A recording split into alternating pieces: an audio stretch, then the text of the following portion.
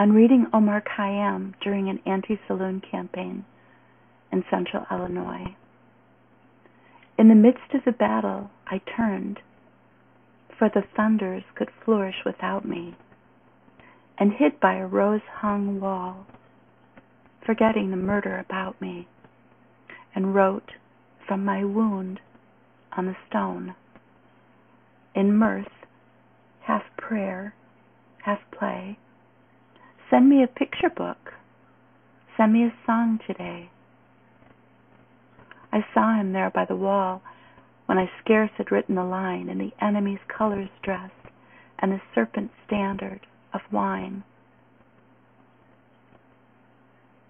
Writhing its withered length from his ghostly hands o'er the ground, and there by his shadowy breast the glorious poem I found.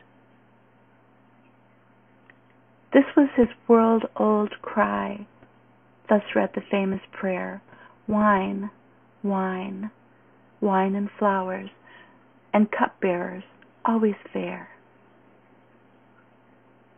'Twas a book of the snares of earth, bordered in gold and blue, and I read each line to the wind, and read to the roses too, and they nodded their womanly heads, and told to the wall just why, for wine of the earth, men bleed, kingdoms and empires die.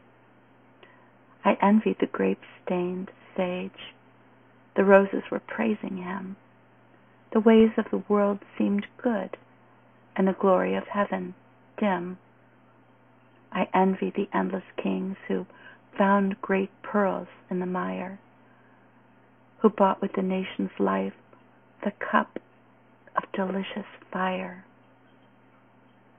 But the wine of God came down, and I drank it out of the air.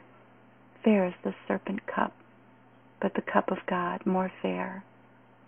The wine of God came down, that makes no drinker to weep.